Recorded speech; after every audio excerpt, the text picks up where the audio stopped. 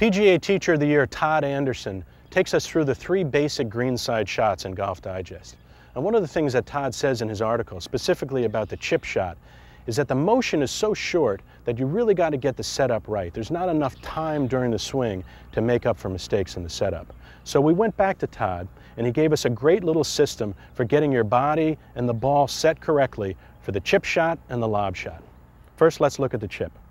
Put your feet together, ball directly across, club down, and you want to take a small step with your right foot, keeping your body in place. Then you want to take a slightly bigger step with your left foot and let your body go with the step. Now this will set the ball back in your stance and it'll set your body over your left foot, and that's exactly where you want to be for a chip shot. Now let's look at the lob. Same position, feet directly across.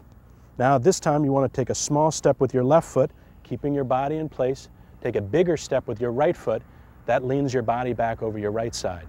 Ball forward in your stance. Now from there, as long as you open the club face and you use that bounce on the bottom of the club, you can hit a nice high shot from there. So get your setup right, and it'll make all of these little shots easier.